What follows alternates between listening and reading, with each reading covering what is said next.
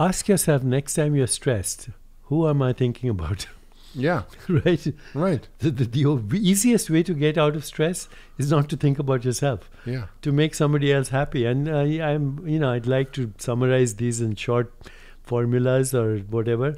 I call these the 4 A's: attention, deep listening; affection, deep caring; appreciation, being grateful for all that exists; and acceptance. Don't try to fix things. Yeah. Don't try to fix people. It's hard enough to fix yourself. I'm going to have to quit then. I want to heal the world. Heal yourself and you'll heal the world. Yeah, I think that's exactly the thing. I mean, there's a Jewish concept called tikkun olam. Yeah, tikkun, which means to repair the world. Absolutely. And it's starts the work. with self-repair. Yeah, it does. Right? And compassion, and empathy, and love, and joy. It's true. I mean, it really all is about letting go of all that mental construct that's causing us to suffer. Performance anxiety, basically. Yeah.